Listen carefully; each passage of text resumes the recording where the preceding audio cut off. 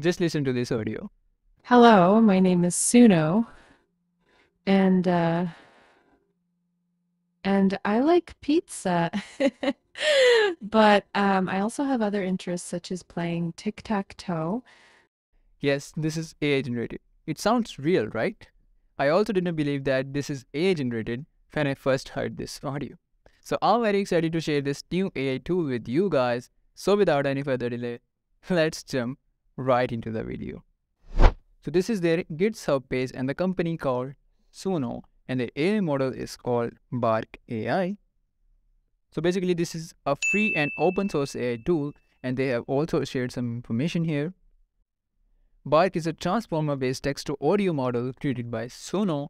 Bark can generate highly realistic, multilingual speech as well as other audios including music, background noise, and simple sound effects. The model can also produce nonverbal communications like singing, laughing, and crying. So this means this is not just limited to the simple AI voice. You can even add music and add emotions in your AI voice. They have also shared some samples. I have a silky smooth voice, and today I will tell you about the exercise regimen of the common sloth. But this is just a basic voice, and how to add expressions to it, like you heard in the beginning of this video. To do that, you have to add these commands in your prompt. Also shared a list of some non-speech sounds like laughing, music, and clearing the throat. And you can add dash or dot dot dot for the hesitation.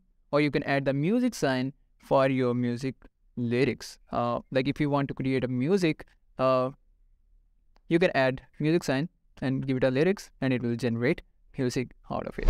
In the jungle, the mighty jungle, the lion barks tonight. So this was a sample of how it can make music out of your lyrics. Obviously, it can be better. And the interesting thing is, this is also capable to clone the voice. And you can also make person-to-person conversations like this. I would like an omelette latte, please. Wow, that's expensive. This model can support multiple languages, and here is the list of the languages that it supports. Right now, you can use it in the Google Colab or in the Hugging Space, but if you want to get its early access, you can click here to sign up for the early access.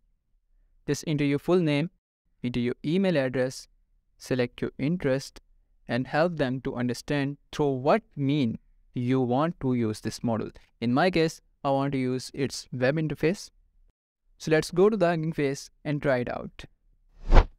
So this is the first prompt that I tried, and this is the output. Hello and welcome. I am a little nervous. This is not bad actually. Let's try one more. Hello, my name is Hassan, and I like making YouTube videos. But I also have other interests, such as singing.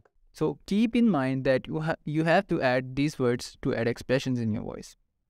This time I tried a random joke that I copied from Google and added some expressions in it, and here is the output.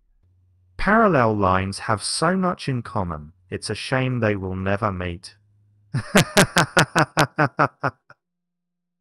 I think that was not funny.